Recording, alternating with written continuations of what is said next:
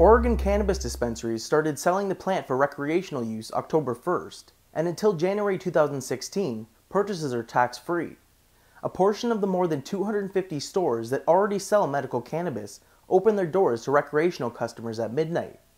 Many of the dispensaries attempted to entice patrons with extended hours, free food, and discounted weed. Under the new law, adults 21 or older can purchase cannabis seeds, leaves, flowers, and non-flowering plants. Recreational consumers can buy up to 1/4 ounce or 7 grams of dried cannabis flowers or leaves per day. However, edibles are only available to medical cannabis patients until the state irons out rules for cannabis-infused goods. Shop owners are optimistic they can avoid the product shortages and price increases that occurred in Washington and Colorado soon after recreational sales began.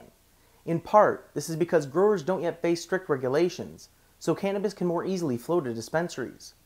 But also, companies have invested in large warehouses to grow the plant in Portland, and the state has ideal conditions for outdoor cannabis cultivation. At least 10 more states could vote to legalize cannabis in 2016, while Ohio residents will have the chance next month. And even though Alaskans voted to legalize the plant in 2014, retail sales may only begin next year.